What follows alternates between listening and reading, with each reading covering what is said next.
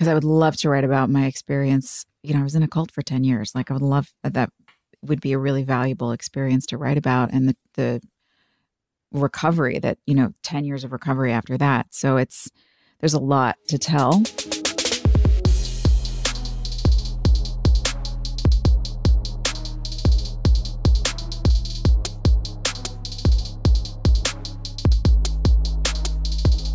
You're not writing unless you have something interesting to say. And you don't have something interesting to say unless things have happened to you. And things haven't happened to you unless there have been some shitty people in your life and some bad things that have happened.